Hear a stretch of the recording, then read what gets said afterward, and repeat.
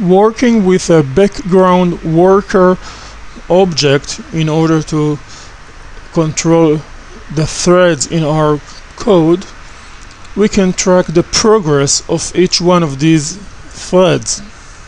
In order to do it, we should first assign the value true to the worker reports progress property of the background worker object we are working with.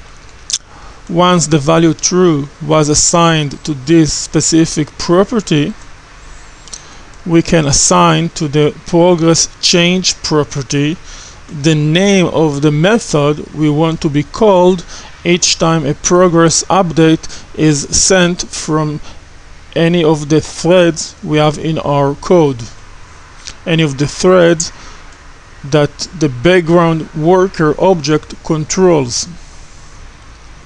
Once we do it, we can, within each one of the methods that we have running in separated threads controlled by the background worker, we can call the report progress method on the background worker object and pass over a value which is kind of the percentage of the completion of that specific thread.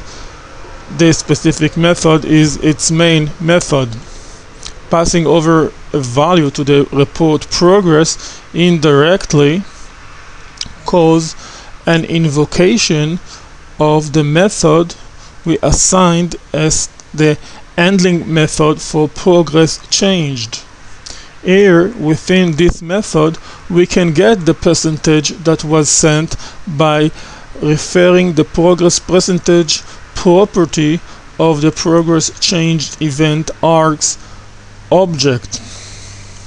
Let's see how does it work.